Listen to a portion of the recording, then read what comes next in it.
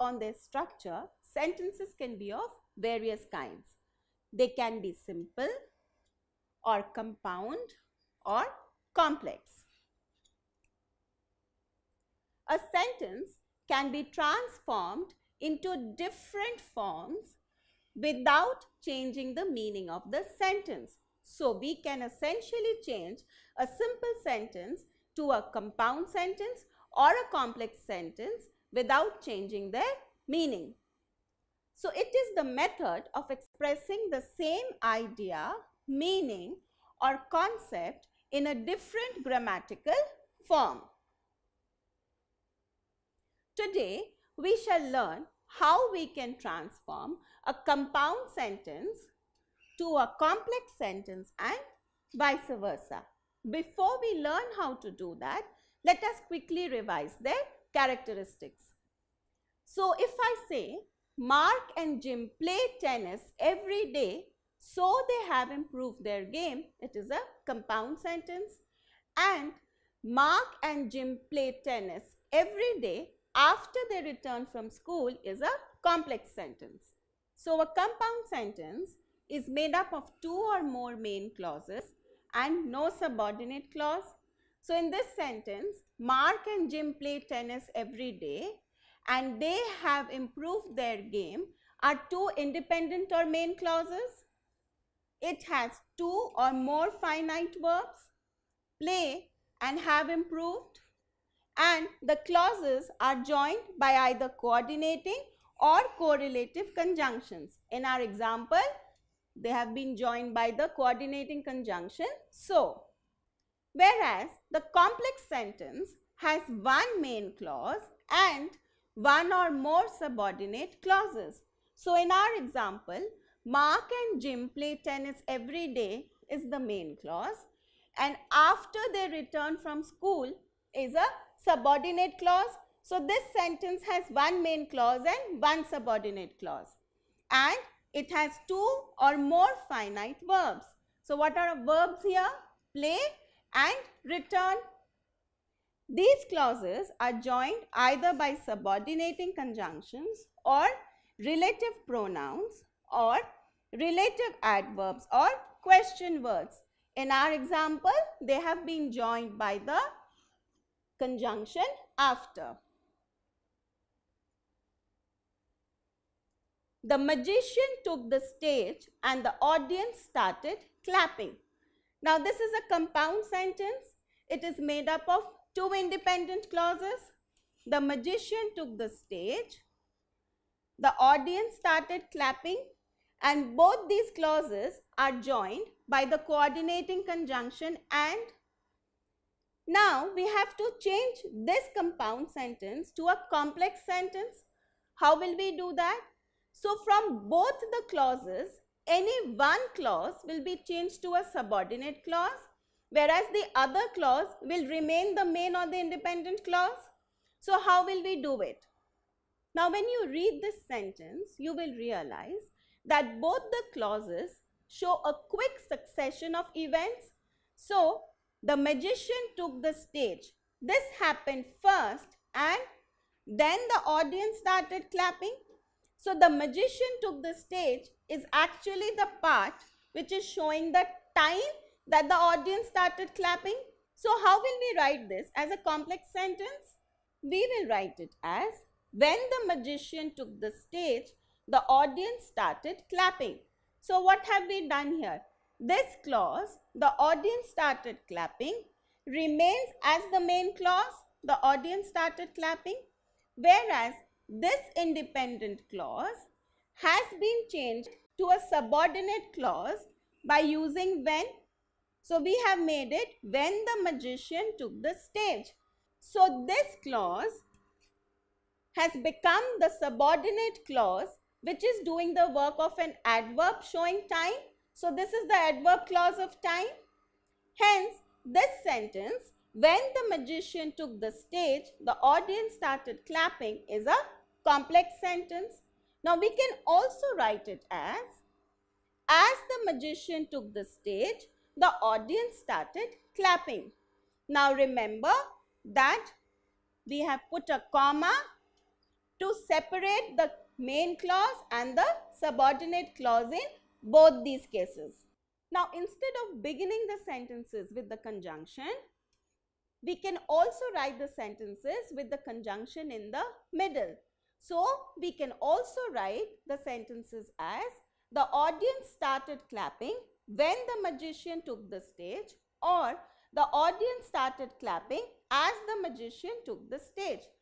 All these forms are correct forms of writing the complex sentence.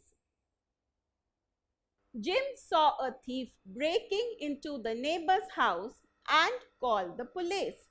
So again, this sentence is made up of two independent or main clauses. Jim saw a thief breaking into the neighbor's house, called the police. This actually means he called the police, Jim called the police. Now the clauses here again show a succession of events. This happened first and then immediately this happened. So how will we write this as a complex sentence? We will write it as soon as Jim saw a thief breaking into the neighbor's house, he called the police. So what have we done here? This part remains as the main clause. We have just introduced the subject here to make it clearer. He called the police. And this part, Jim saw a thief breaking into the neighbor's house, has been changed to a subordinate clause using as soon as.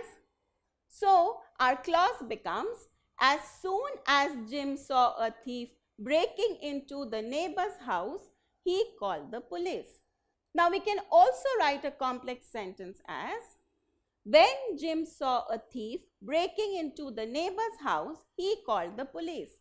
Now, since this part shows the time, we can use the conjunction when. We can also write Jim called the police after he saw a thief breaking into the neighbor's house. So, we have used the conjunction after here to join both the clauses. In all these cases, the meaning of the sentence remains the same. So, you will see that we can write our sentences either beginning with the conjunctions or with the conjunction in the middle, like the last sentence. She tried her best, but she did not succeed. Now, this sentence is made up of two independent or main clauses. She tried her best, she did not succeed. We have used the conjunction but because both the clauses show contrasting ideas.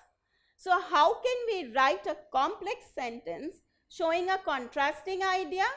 We can write it as though she tried her best, she did not succeed. So, we have used the conjunction though to show the contrast. Now, we know that when we use though, we can also use although. So, we can also say although she tried her best, she did not succeed. Remember to put the comma separating both the clauses. Now, you can begin the complex sentence with the conjunctions, or you can have the conjunction in the middle of the complex sentence. So, you can also write she did not succeed though she tried her best, or she did not succeed although she tried her best. Now, let us try to do this exercise. Transform the following sentence from compound to complex. The old man is very rich, but he is very lonely. So, there are two main clauses here.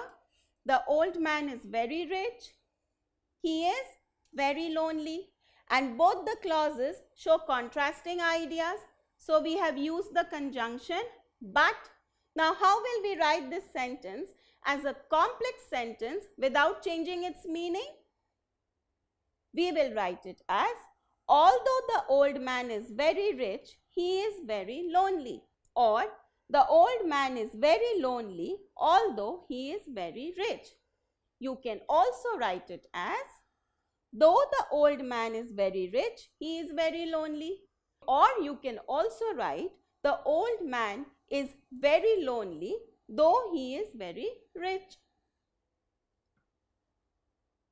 Now let us see how we can change a complex sentence to a compound sentence without changing the meaning. We can prove that light travels in a straight line. Now this sentence is made up of two clauses. We can prove is an independent clause or a main clause. That light travels in a straight line is our subordinate clause here. So how will we write this as a compound sentence? We will write it as light travels in a straight line and we can prove it. So what have we actually done here? Here we have kept our independent clause as it is. We can prove, and we have written light travels in a straight line as our independent clause by removing the conjunction that. So we have one independent clause, light travels in a straight line, and we have another independent clause, we can prove, but we are not making complete sense. What are we trying to prove? We can prove it. And what is this it referring to? That light travels in a straight line. Since both the clauses are showing related ideas, we have used the conjunction and. So we have our compound sentence, light travels in a straight line and we can prove it. Dad has found the file that he had misplaced. Now this sentence is made up of two clauses. Dad has found the file is the main clause. That he had misplaced is the subordinate clause. Now something here happens first. What happens first? He had misplaced the file first and then he has found it again.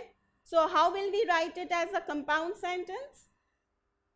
We will write it as Dad had misplaced a file but he has found it.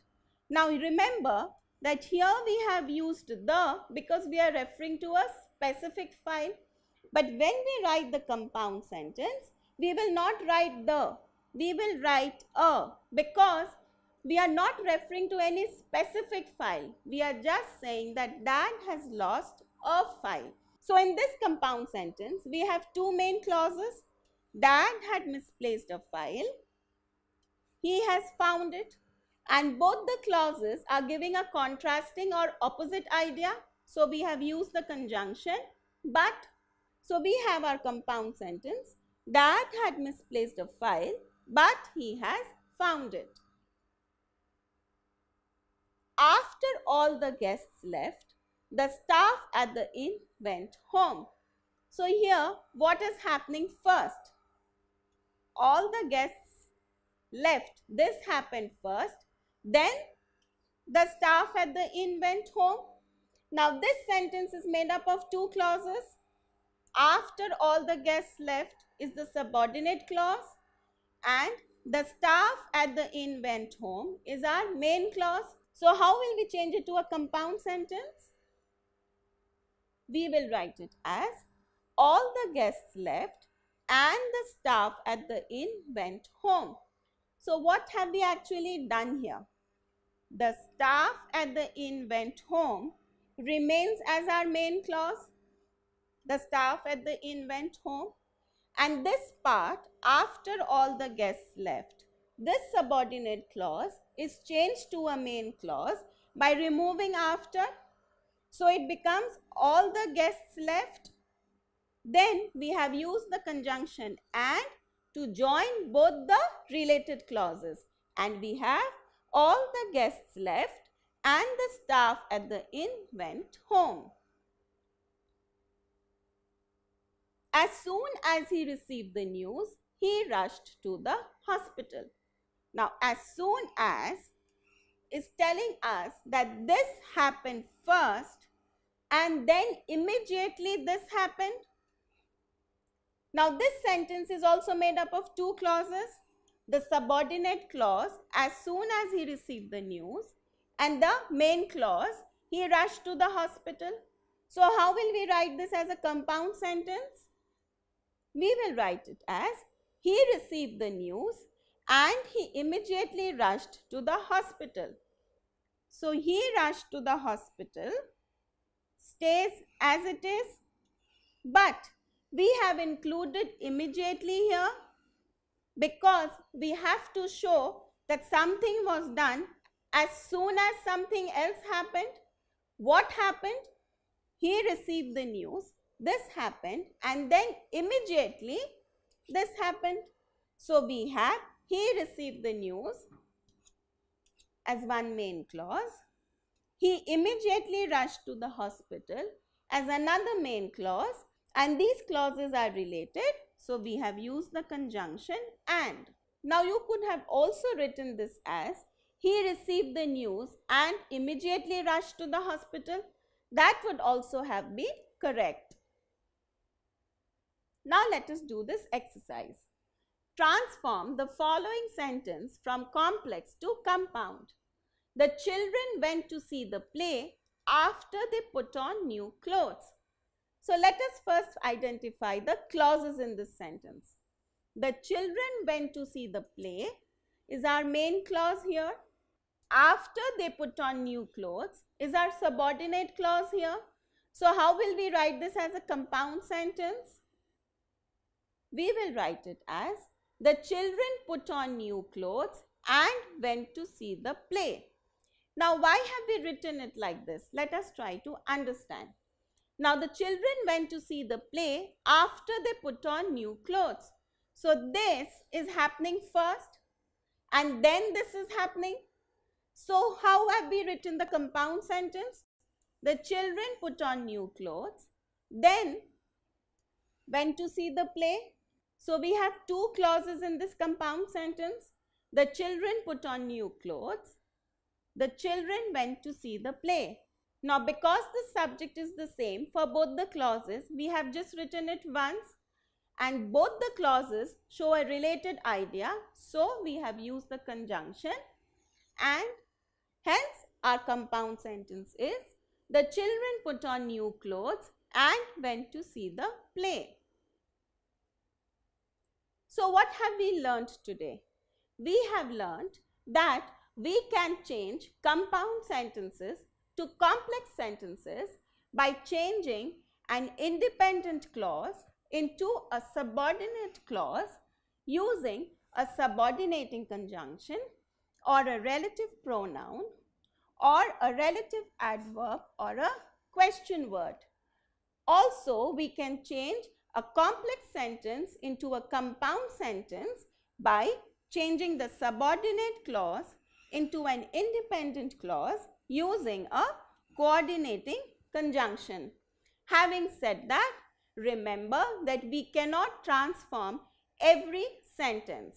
I hope the transformation of compound sentences to complex sentences and vice versa without changing the meaning is now easy for you to understand. All you have to do is take up as many examples of transformation that you can find, and I'm sure you will master it in no time. Don't forget to subscribe to our channel. You can also register for free at DeltaStep.com or download the DeltaStep app to get all learning resources as per ICSE, CBSE, IB, Cambridge or any other curriculum. Over 5,000 amazing lectures across maths, science, English and social science. Our unique interactive video technology keeps you engaged, and our iDictionary feature allows you to quickly revise any concept. Master each topic at your own pace with our adaptive practice technology and 1 million plus questions. Get instant answers and detailed solutions. Be exam ready by taking unlimited mock tests, performance analysis with actionable feedback, personal tutors to resolve your slightest of doubts. That's not all. You can also win amazing prizes like PlayStation, iPad, watches and many more along with certificates through our Earn As You Learn program. So learning at DeltaStep is not just fun and easy, it is also rewarding. So register for free now.